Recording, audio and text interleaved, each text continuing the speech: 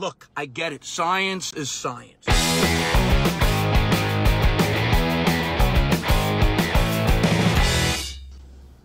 Hey, Woody here. What do you say? My Facebook, YouTube, Twitter, Instagram, Google+, your sister's ass, the Pony Express. Very ticked off Vic here. You know what ticks me off? The 50 different hurricane models that predict the path of the storm. Now, follow me.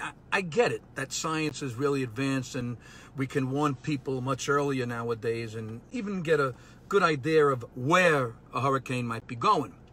But when they show you a million different colored lines on the screen and they're curving all over the place and some are turning south and some are turning north and there's always that one stray fucking line like a fucking ingrown hair that just goes off on its own like a hippie chick on mushrooms dancing at a Grateful Dead concert. I mean, what's the fucking point of all these models?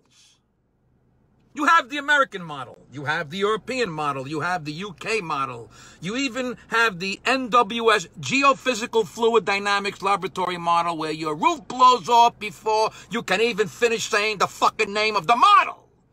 There's like 100 different models that try to predict the hurricane path.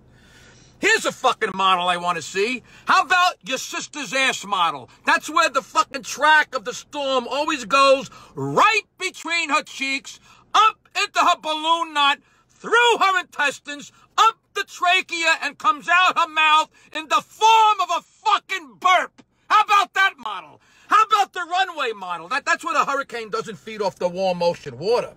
Instead, it lives off cigarettes, soda, and cocaine and needs to gain about 40 fucking pounds before it slams into the coastline where it meets a rich husband and pops out a few kids and watches Housewives of New Jersey every fucking night. How about the Brooklyn hurricane model? That's where it doesn't predict where it will make landfall. Oh, no, it just hangs out over the ocean in an alley and says, hey, you got a beach? You gotta go to the beach I go to. How about those models to predict the hurricane path? So I'm watching the news today and I see the hurricane is getting closer to Florida. And now they show the American model having the hurricane hit north, and the European model says it will hit south. And the other 48 models are saying, what do you want from me? Here's what I would like to see happen. But what do I know? Who am I? Why should I make any fucking sense of this whole situation? How about the scientists look back at the last 10 hurricanes, just the last 10 as a start. Then look at what each model predicted, and then figure out which model has been the most correct. Maybe it is 2 or 3 of them. Then show us only those models, 3 of them. Do I need to see multicolored fucking strings of linguini representing all the possible hurricane paths, including the wild ass hair model that turns right at the Bahamas and makes a beeline for Bolivia? Look, I get it. Science is science. But some science isn't like 2 + 2. I get it. Thank God we can get warnings the way we do, and we can get an idea of where a storm might be going. And I get that over time it gets easier to figure out where it will hit.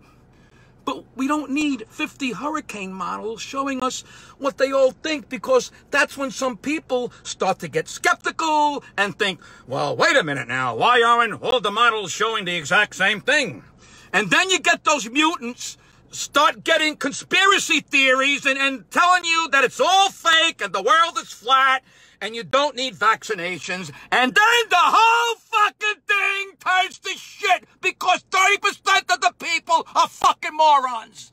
The 50 different hurricane models that predict the path of a storm, that's what ticks me off.